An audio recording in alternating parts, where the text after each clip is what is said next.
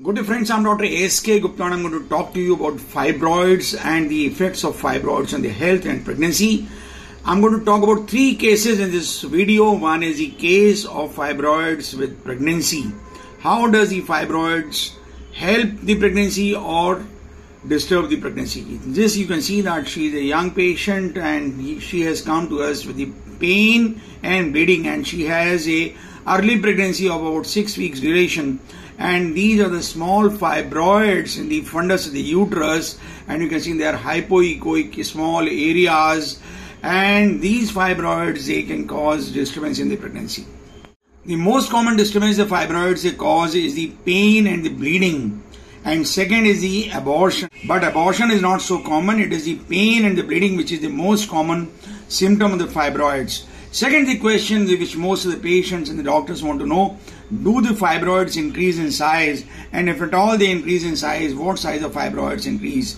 It is said that the fibroids which are nearly 4 to 5 centimeters in size, they can increase with the pregnancy. The very small fibroids or the very large fibroids do not increase with the pregnancy. So this patient is having a fibroid around 2.5 centimeters in size.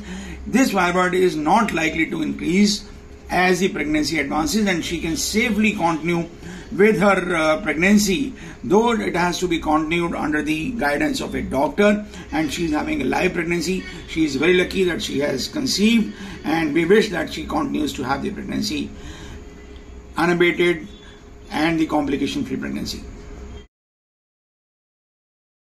This is the second case where the patient is around 30 years of age and she has only one child and she wants to conceive again, but she has a very large hypoechoic fibroid in the fundus of the uterus, and this fibroid measures nearly 2 inches in size, and this patient is not able to conceive despite her best efforts. She has a child which is around 10 years of age and she has been trying to conceive for 10 years. Now she has to go for the surgery of this fibroid and to take a chance if she can conceive after the surgery.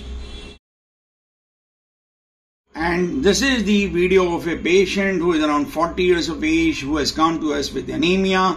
She does not have many symptoms, but she has persistent anemia because she keeps on having heavy menstrual bleeding, menorrhagia, and she has taken multiple transfusions, and she has multiple fibroids, and the uterus is very bulky and it is pretty large in size. And because she is having menorrhagia, heavy bleeding and recurrent bleeding, she has the bleeding cycles which have been shortened to about 15 to 20 days, and her bleeding continues, that heavy bleeding continues for a period of about 7 to 8 days.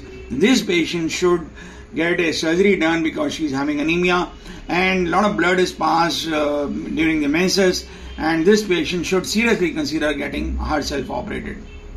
This is a video of another patient who has multiple fibroids, but she does not have any symptoms except the dyspareunia. And the dyspareunia means that the patient develops pain during the sexual intercourse, and this patient, except this symptom, she does not have any other symptoms, and she can take a chance whether to go for the fibroid excision or she continue with the dyspareunia, and depending upon her symptoms.